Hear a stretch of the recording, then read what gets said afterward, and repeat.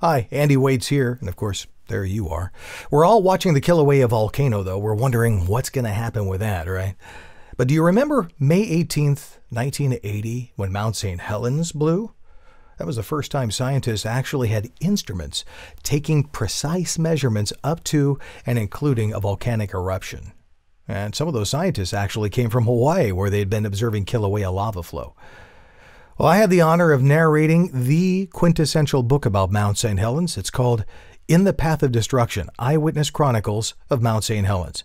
It was written by a USGS scientist who was one of the first on the scene to help measure and catalog the devastation. And while the author is a scientist, and there is a lot of data in the book, this is not a dry, clinical read. He interviewed a ton of people. He weaves their stories together into this rich narrative tapestry that just envelops you before, during, and after the eruption. You get the science, the politics, the rescue efforts, the media coverage, the personal stories of people caught in this pyroclastic blast zone. And beyond that, the author collected his interviews and data back then and then talked to the same people again decades later, and some that wouldn't talk to him back in 1980. He comes at it from every angle. It's a compelling, gripping story. Takes you right there.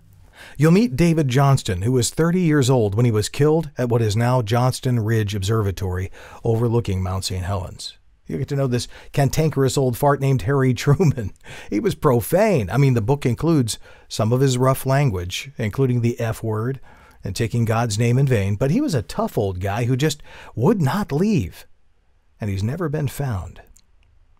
You'll meet the rangers, the police, the scientists, the governor, who some blame for the 58 deaths, the lumberjack who was the only one of his crew of 4 to survive. You won't believe this story. A husband and wife geologist, both of them geologists, flying over Mount St. Helens in a Cessna when it erupted. Imagine diving, trying to outrun a volcano cloud in this tiny plane.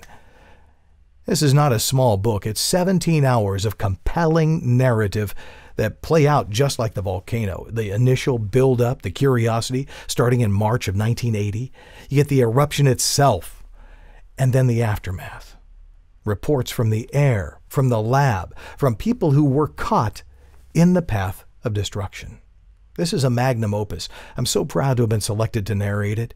And here's a funny thing. The author's name is Richard Waite, and of course mine is Andy Waits. Kind of neat. It's available at audible.com, amazon.com, and iTunes. I sure hope you'll listen to it.